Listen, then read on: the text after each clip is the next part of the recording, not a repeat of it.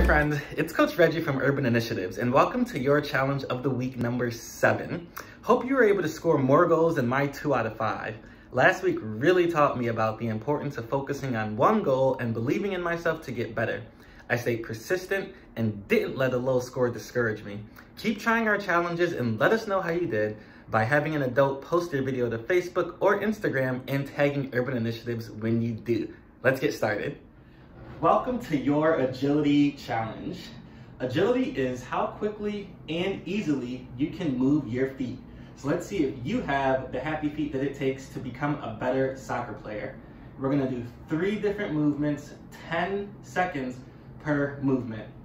First, let's make sure we find our space bubble so that we don't hurt ourselves on anything around us. And then let's warm up our body. So let's start by rolling out our ankles. Rolling it one direction and then the other direction. We can switch legs and roll out our ankles. Then we can do some high lunges. So lunging to the right, to the left, back to the right, then back to the left.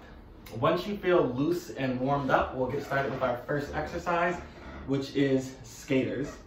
With skaters, you are going to slide to the left, balance, slide to the right, balance and hold. Our next exercise is gonna be shuffles. With shuffles, you're just gonna shuffle your feet back and forth, remembering to use your arms. And our last exercise is up downs. So you're gonna quickly move your feet up and down your mat. We're gonna do those 3 exercises to the count of 10. Let's get started with skaters. On your marks, get set, go. 1, 2, 3, 4, 5, 6, 7, 8, 9, and 10. And then shuffles. 1, 2, 3, 4, 5, 6, 7, 8, 9, 10.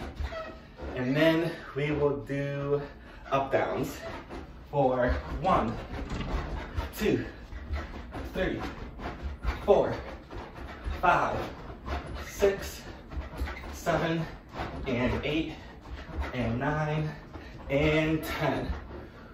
Whew. And that is the end of that challenge. Whew. That challenge definitely helped me get my heart rate up and work on my agility.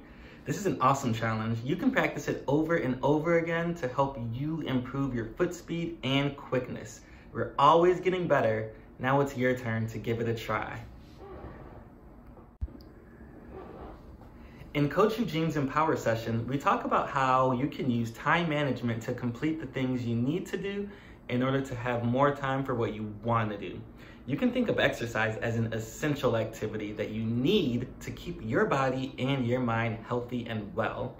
Along with homework and chores, make sure you find time for exercise too.